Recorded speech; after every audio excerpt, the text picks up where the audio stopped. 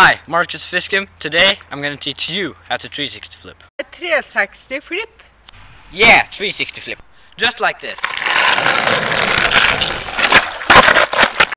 Okay, the foot placement are pretty easy.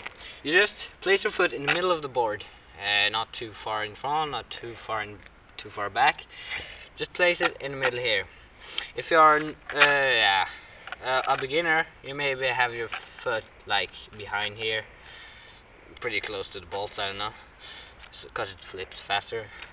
And yeah, you just pop, flick out, just flick hard down and a little bit forward. Take your back foot, just scoop it hard, and the board will like flick like that, and you will catch it like that, and it will right away smooth. I'm gonna show you a clip I did some days ago.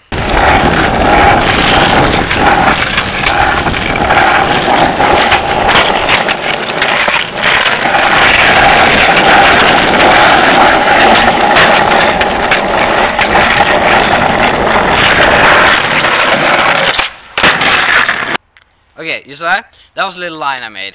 Yeah, some days ago, of course.